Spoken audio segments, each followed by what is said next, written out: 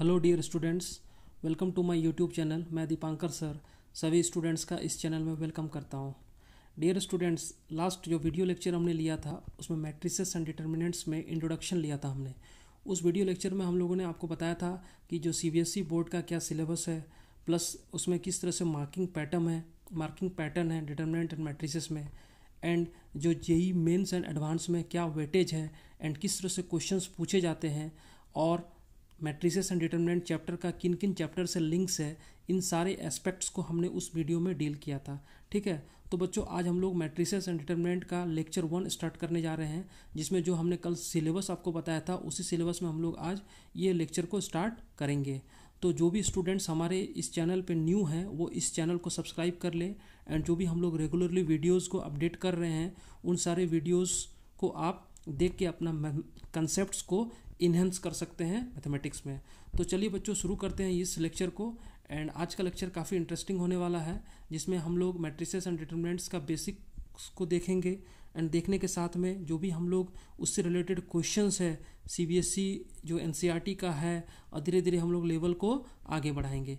तो चलिए बच्चों आज हम लोग लेक्चर को स्टार्ट करते हैं। तो देखिए, सबसे पहले हम लोग आज मैट्रिसेस एंड डिटर्मिनेंट को स्टार्ट करते हैं। इसको स्टार्ट करने से पहले मैं एक छोटा सा एग्जांपल लेता हूँ। सपोज़ करिए कि हम क्लास में पढ़ रहे हैं, तो हमारे पास में 3 स्टूडेंट्स हैं। ठीक है, एक स्टूडेंट है शशांक, एक स्टूडेंट है अभिनव, एक स्टूडेंट है राकेश। मैंने कोई भी 3 स्टूडेंट्स को चूज़ कर लिया है। ठीक है, वो कोई भी स्टूडेंट्स को चूज़ कर लिया सपोज करो। फॉर एग्जांपल शशांक के पास में 10 बुक्स है, 5 पेन्स है। ठीक है, यहाँ पर में बुक्स है, यहाँ पर में क्या है, पेन है। तो 10 बुक्स है शशांक के पास में एंड 5 पेन है। इसी तरह से अभिनव के पास में 7 बुक्स है एंड 7 पेन है। राकेश के पास में 6 बुक है एंड 0 पेन्स है।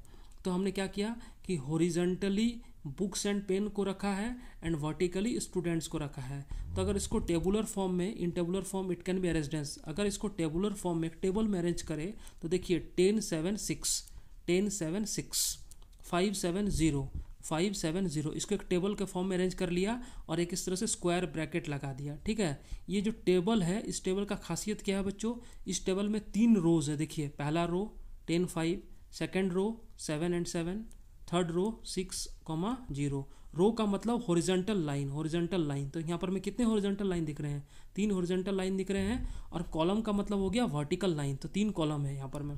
पहला कॉलम में 10 7 6 है, सेकंड कॉलम में 5 7 0 है। तो हमारे पास में बच्चों यहाँ पर में 3 रोज है एंड 2 कॉलम्स है। ठीक है, तो यहाँ पर में ये जो टेबुलर फॉर्म है, इस टेबुलर फॉर्म को हम लोग एक मैट्रिक्स बोलते हैं विथ 3x2 ऑर्डर। 3x2, पहले रो को लिखते हैं फिर कॉलम को लिखते हैं, पहले हॉरिजॉन्टल को लिखते हैं देन वर्टिकल को। तो हॉरिजॉन्टल लाइंस कितने हैं, 3, तो 3, वर्टिकल कितने हैं, 2। तो ये 3x2 का क्या है, मैट्रिक्स है बच्चों। ठीक है, इसी तरह से इसी को अगर हम लोग थोड़ा सा उलट दें, अब हमने क्या किया, बुक्स एंड पेन को वर्टिकली रख दिया एंड स्टूडेंट्स जो है शशांक अभिनव एंड राकेश इसको हॉरिजॉन्टली रख दिया। तो देखिए शशांक, अभी पिछला एग्जांपल को देख लीजिए।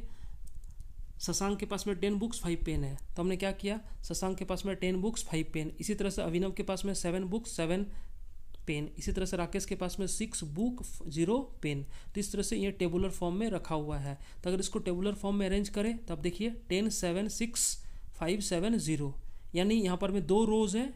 फर्स्ट रो में 10 7 6 है, सेकेंड रो में 5 7 0 है। तो फर्स्ट रो सेकेंड रो, यहाँ पर कितने कॉलम्स है बच्चों, 3, 10 5 7 7 6 0।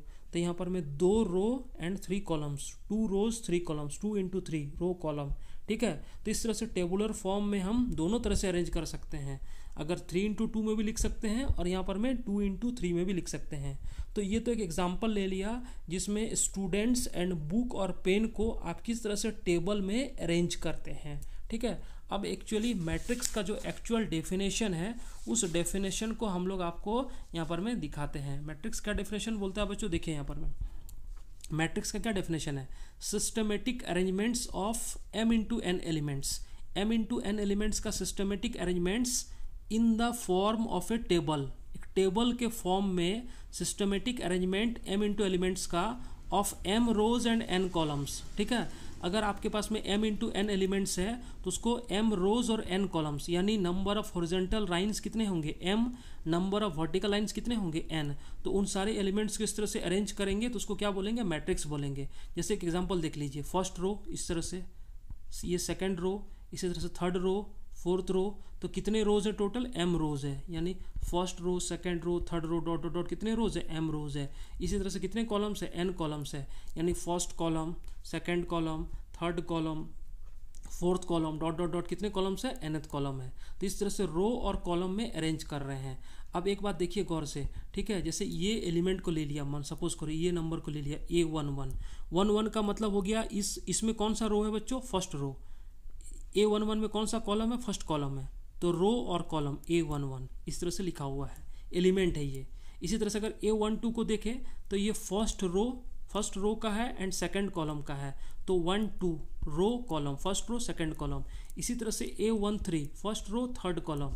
इसी तरह से ये जो A1n है ये फर्स्ट रो nth कॉलम का है। इसी तरह से अगर 2 1 को देखें तो 2 1 जो है ये सेकंड रो का है and first column, second row first column 2 1। ये 2 2 second row second column, 2 3 second row third column, 2n second row nth column. इसी तरह से ये जो M1 है ये mth रो, कितने रो का है, mth row first column, M2 mth row second column, ये M3 mth रो थर्ड कॉलम। ये वाला जो एलिमेंट है बच्चों Mn यानी mth रो nth कॉलम। तो इस तरह से ये लिखा हुआ है, ठीक है, यानी first second third dot dot nth column, first second third dot dot mth रो। तो ये जो टोटल टेबल बनाया हुआ है इसमें रोज कितने हैं m, इसमें कॉलम्स कितने हैं n, तो m rose n columns and total elements कितना है बच्चों, m इंटू n। तो आपको ये ध्यान रखना है कि कहीं भी अगर मैट्रिक्स में m इंटू n लिखा हुआ है दैट मीन्स उसमें जो पहला नंबर है वो रोज है एंड जो सेकंड नंबर है वो क्या है, कॉलम है। तो m रोज n कॉलम्स यानी रो इंटू कॉलम। अब इसमें ध्यान ये देना है, कुछ इंपॉर्टेंट पॉइंट्स उसमें देख लीजिए। ये जो नंबर्स लिखा हुआ है हमने A11, ये जो नंबर्स लिखा हुआ है A11 A12 A13 dot dot A11, तो ये सब क्या है बच्चों, A11 A12 A13 dot dot AMN are elements of matrices. ये सब मैट्रिसेस के क्या है, एलिमेंट्स है, ठीक है, मैट्रिसेस का एलिमेंट्स है। इसमें ध्यान ये रखना है कि इन जनरल AIJ, जैसे यहाँ पर में 1 1 है 1 2 है तो इसको हमने जनरल में IJ लिखा है, ठीक है।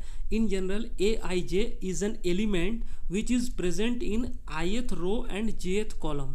जैसे अगर AIJ यानी I रो jth कॉलम, यानी ये जो AIJ है ये I रो का है और J कॉलम का एलिमेंट है। तो अगर आपको A11 लिखा हुआ है तो समझ जाइए फर्स्ट रो फर्स्ट कॉलम का एलिमेंट है।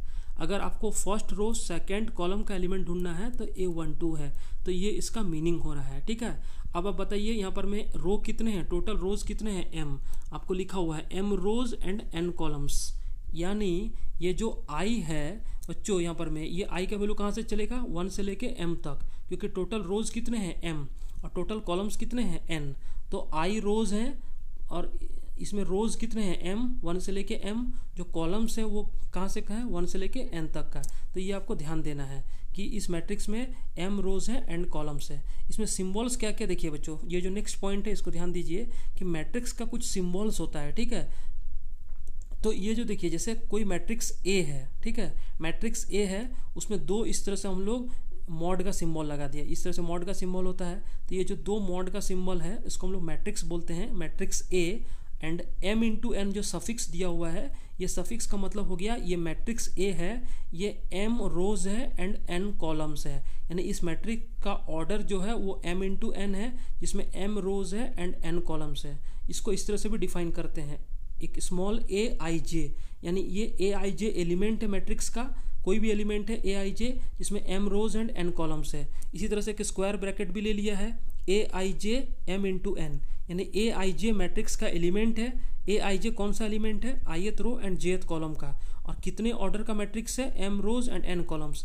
इसी तरह से capital A m into n, यानी कैपिटल A कोई मैट्रिक्स है m rose and n columns का, वो स्क्वायर ब्रैकेट में। इसी तरह से capital A m into n। तो ये सारे मैट्रिसेस का क्या है, सिम्बॉल्स है जो आपको ध्यान रखना है, ठीक है।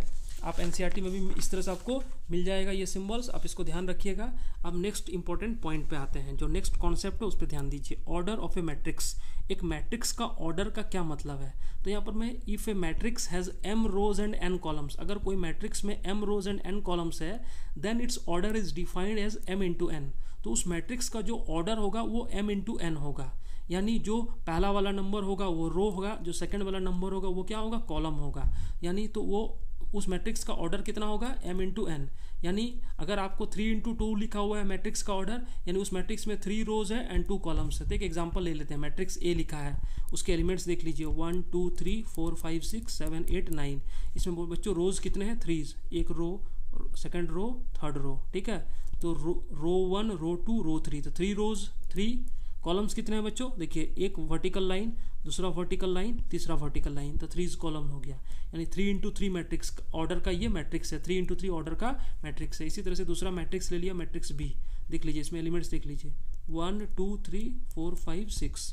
इसमें रोज कितने हैं? 2, first row second row, first row second row. तो रो कॉलम कितना है? एक कॉलम, दूसरा कॉलम, तीसरा कॉलम, यानी number of rose 2, number of columns कितना है? 3। तो ये 2x3 ऑर्डर का क्या है? मैट्रिक्स है। तो ये आपको ध्यान रखना है, ठीक है। एक और एग्जांपल लेता हूँ। कंसीडर एक क्वाड्रिलेटरल एबीसीडी विथ वर्टिसेस।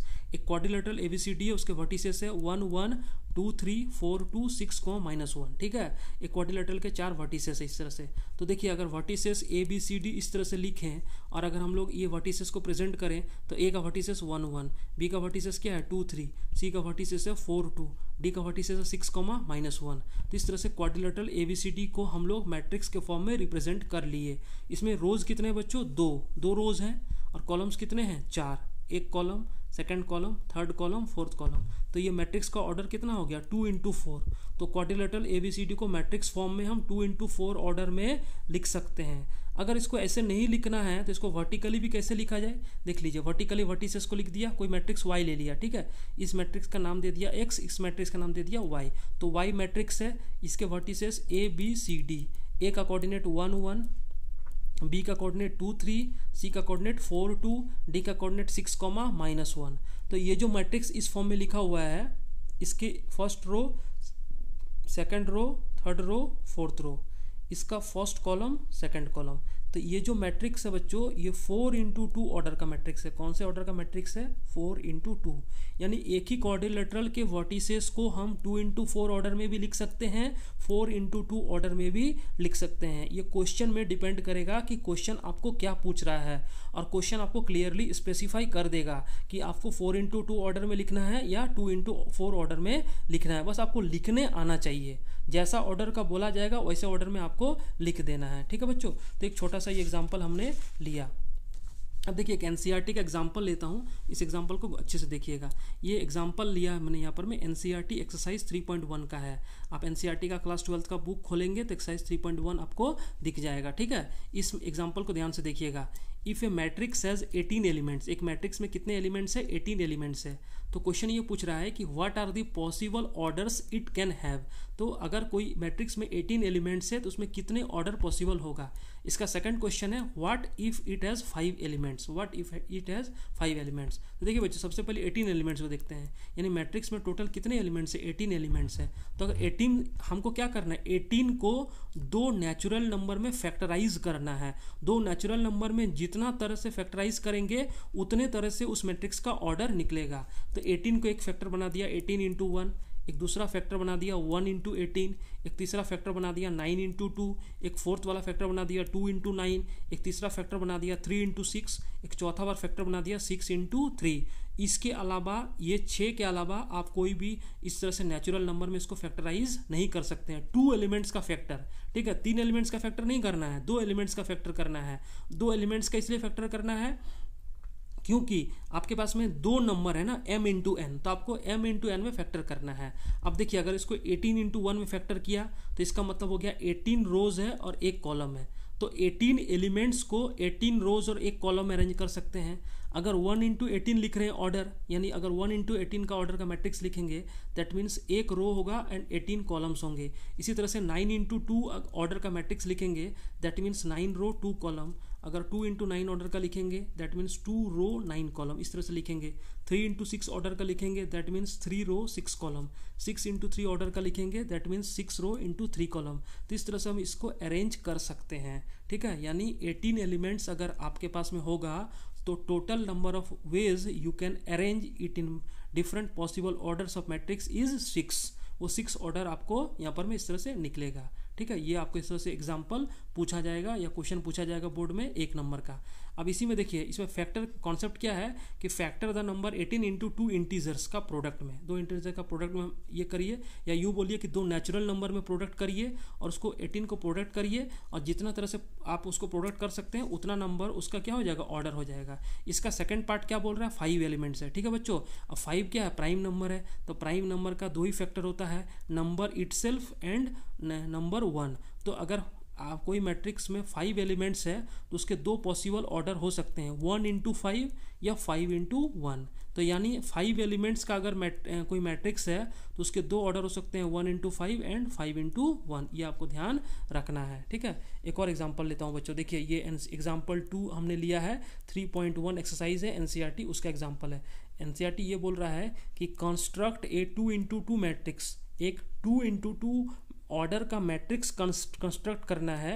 वो मैट्रिक्स का नाम दिया हुआ है कैपिटल ए, जिसके एलिमेंट्स है ए आई जे, स्मॉल ए आई जे। ठीक है, and whose elements are given by, वो जो मैट्रिक्स है उसके एलिमेंट्स गिवन बाई, एक रूल दिया हुआ है, एक फॉर्मूला दिया हुआ है कि small A I J is equal to I plus J whole square divide by 2। यानी आई का वैल्यू 1, जे का वैल्यू 1, 1 1 रख देना है, 1 2 रख देना है। तो इस तरह से ये मैट्रिक्स के एलिमेंट्स वेरी करेगा। यानी आपको 2 इंटू 2 मैट्रिक्स का एलिमेंट, आपको 2 इंटू 2 ऑर्डर का मैट्रिक्स चाहिए, तो 2 इंटू 2 टोटल एलिमेंट्स कितने हो जाएंगे, 4 एलिमेंट्स हो जाएंगे। ठीक है बच्चों, तो चलिए इसको हम लोग एग्जाम्पल में इसका आंसर देखते हैं। ठीक है, तो देखिए यहाँ पर मैं, अगर हम लोग 2 इंटू 2 ऑर्डर का मैट्रिक्स लिखते हैं, 2 into 2 matrix, that means I का वैल्यू 1 से 2 तक जाएगा, जे का वैल्यू भी कहाँ से कहाँ तक जाएगा, 1 से 2 तक। तो देखिए, अगर हमने A11 लिखा, यानी फर्स्ट रो फर्स्ट कॉलम का जो एलिमेंट होगा उसका वैल्यू कितना होगा, इक्वल टू A11, यानी आई का वैल्यू 1, जे का वैल्यू 1, तो 1 + 1 whole square divide by 2 equal to 2 आ गया। अगर A12 लिखना है, यानी फर्स्ट रो सेकंड कॉलम का जो ऑर्डर का जो मैट्रिक्स है, फर्स्ट रो सेकंड कॉलम का एलिमेंट A12, इसका वैल्यू कितना होगा, 1 + 2 whole square by 2 equal to 9/2। अगर A21 लिखना है, यानी सेकंड रो फर्स्ट कॉलम का एलिमेंट लिखना है, तो 2 + 1 होल स्क्वायर बाई 2, फिर से 9/2। अगर A22 लिखना है, यानी सेकंड रो सेकंड कॉलम का जो एलिमेंट होगा, तो ये 2 + 2 होल स्क्वायर बाई 2 कितना हो जाएगा, 8। तो इस तरह से ये जो मैट्रिक्स ए होगा इसको डिफाइन कर सकते हैं, A11, A12, A21, A22, और ये ऑर्डर कितना बच्चों, 2 इंटू 2। तो वैल्यूज बैठा दीजिए, A11 का वैल्यू 2, A12 का वैल्यू 9/2, A21 का भी वैल्यू 9/2, A22 का भी वैल्यू कितना हो जाएगा, 8। तो इस तरह से ये मैट्रिक्स ए डिफाइन हो गया, जिसके एलिमेंट्स जो हैं कौन से रूल से हमको मिल रहे थे, वो ये वाला रूल से मिल रहे थे कि ए आई J equal to I plus J whole square divide by 2। ठीक है, अब यहाँ पर मैं आई, आपको क्वेश्चन पूछा जाएगा तो आई माइनस जे होल स्क्वायर हो जाएगा, या आई इंटू जे हो जाएगा, या और भी कुछ कर सकता है। तो इस तरह से आपको ध्यान रखना है। चलिए एक और एग्जांपल लेता हूँ, ये भी एनसीईआरटी का एग्जांपल है, एग्जांपल 3। ठीक है, ये तीसरा एग्जांपल है, सेम एक्सरसाइज का है। कंस्ट्रक्ट ए 3 इंटू 4 मैट्रिक्स, एक 3 इंटू 4 का मैट्रिक्स को कंस्ट्रक्ट करना है, जिसके एलिमेंट्स है उस एलिमेंट्स आर गिवन बाई, एक रूल दिया हुआ है, वो रूल दिया हुआ है स्मॉल ए आई जे, यानी elements A I J equal to 1/2 mod, ये सिंबल किसका बच्चों, मॉड का, मॉड -3i + j। ठीक है, ये एलिमेंट्स इस तरह से वेरी कर रहा है। तो कितने ऑर्डर का मैट्रिक्स चाहिए, 3 इंटू 4 का। 3 इंटू 4 का मतलब हो गया बच्चों कि 3 रोज एंड 4 कॉलम्स। तो इस तरह से देख लीजिए, जैसे मैट्रिक्स कैपिटल ए लिखा, capital A equal to small ए आई जे, जो अभी आपको सिंबल बताया था, 3 इंटू 4। ठीक है, आई का वैल्यू कहाँ से कहाँ तक लाई कर रहा है, 1 से 3, आई इक्वल टू 1 2 3। जे का वैल्यू कहाँ से कहाँ तक लाई कर रहा है बच्चों, 1 से 4, यानी जे इक्वल टू 1 2 3 4। तो देखिए यहाँ पर मैं A11 लिखना है, तो A11 इक्वल टू 1/2 मॉड, यहाँ पर मैं -3 + 1, तो ये मॉड लगेंगे तो कितना हो जाएगा, 2/2 कितना हो गया, 1। मॉड कैलकुलेट करना सबको आना चाहिए। अगर A12 लिखा, यानी आई का वैल्यू 1, जे का वैल्यू 2, तो -3 + 2 होल मॉड डिवाइड बाई 2, यानी 1/2। A13 लिखेंगे, इस तरह से वैल्यू पुट करेंगे तो 0 आएगा। A14 लिखेंगे तो कितना आएगा, 1/2। इसी तरह से अगर A21 लिखते हैं, यानी आई का वैल्यू 2, आई का वैल्यू 2, तो -6 और जे का वैल्यू 1, -6 + 1 होल मॉड क्या करेगा, माइनस को प्लस कर देगा, तो 5/2। इसी तरह से A22 निकालेंगे, आई का वैल्यू 2, जे का वैल्यू 2, A23 निकालेंगे, A24 निकालेंगे, तो ये सारे वैल्यूज़ आपको मिल जाएगा, आप कैलकुलेट करके देख लेना। इसी में अगर हम लोग मान लीजिए कि A31 को कैलकुलेट करते हैं, A31 को कैलकुलेट करिए, A31 कितना हो जाएगा 1/2, आई का वैल्यू 3, जे का वैल्यू 1, तो -9 + 1 होल मॉड डिवाइड बाई 2 कितना हो गया 4। इसी तरह से 32 देख लीजिए 7/2, 33 कितना हो गया 9, 33 कितना हो गया 1/2 -9 + 3 whole mod equal to 3। A34 भी कितना हो गया 5/2। तो इस तरह से बच्चों कैलकुलेशन है, आपको जो फॉर्मूला दिया हुआ है उस फॉर्मूले में बैठाना है यहाँ पर में, और आपको वैल्यूज़ को कैलकुलेट करना है। बहुत आसान है, 1/2 मॉड ऑफ -3i + j। इसमें मेनली अगर आपको मिस्टेक होगा तो कैलकुलेशन में मिस्टेक होगा, और मैंने आपको फर्स्ट लेक्चर में ये बताया था कि ये चैप्टर थोड़ा सा कैलकुलेटिव है, इसमें कॉन्सेप्ट्स बहुत ज़्यादा नहीं है, इसमें कैलकुलेशन पार्ट है। अगर आपको कैलकुलेशन पार्ट पे कमांड है तो इस पर आपको 100% क्वेश्चन बनेगा। आपको क्वेश्चन बनने से कोई नहीं रोक सकता है, चाहे वो आपको बोर्ड में हो, चाहे वो जेई मेंस में हो एंड जेई एडवांस में हो। तो बच्चों ये जो रूल दिया हुआ है AIG, इसके रूल से हमने 3x4 का मैट्रिक्स को कंस्ट्रक्ट कर दिया। आप देखिए कैपिटल A को लिख दिया A11 1 2 1 3 1 4, 2 1 2 2 2 3 2 4, 3 1 3 2 3 3 3 4, इस तरह से कर दिया। एंड सबका जो वैल्यूज़ हमारे पास में निकला है उन सबको पुट कर दिया, तो ये आपको एक मैट्रिक्स मिल गया। ये मैट्रिक्स A है, और ये मैट्रिक्स A कौन से ऑर्डर का है? ये बच्चों 3, इसमें कितने रोज हैं 3 एंड कितने कॉलम्स हैं 4 कॉलम्स का। तो ये 3 × 4 ऑर्डर का मैट्रिक्स है। और ये जो एलिमेंट्स है ये कहाँ से आया? ये वो वाला रूल से आया जो भी हमने आपको दिखाया। तो इस तरह से बच्चों ये हम लोगों का आज का फर्स्ट लेक्चर फिनिश होता है। आप अगर इस लेक्चर को आप अटेंड करते हैं पेन एंड पेपर में, तो आप ये जो NCERT का एक्सरसाइज 3.1 है इसका क्वेश्चन नंबर 1 to 5 आप सॉल्व कर सकते हैं। ठीक है, तो आप घर जाके एक्सरसाइज 3.1 NCERT का उसमें question number 1 to question number 5 को सॉल्व करिए, एंड जो भी डाउट्स होगा वो आपको क्लियर हो जाएगा। इसमें हम लोग नेक्स्ट वीडियो अपलोड करेंगे, इसके आगे जो भी टॉपिक होगा अकॉर्डिंग टू आवर सिलेबस उसको हम लोग डील करेंगे। तो बच्चों अगर आपको ये वीडियो अच्छा लगे तो इस वीडियो को लाइक करिए एंड और भी स्टूडेंट्स तक इसको शेयर करिए, ताकि ये जो हम लोग अपडेट्स कर रहे हैं रेगुलरली वीडियोस, ये वीडियोस सारे स्टूडेंट्स तक पहुंच सके। Thank you dear students, thank you.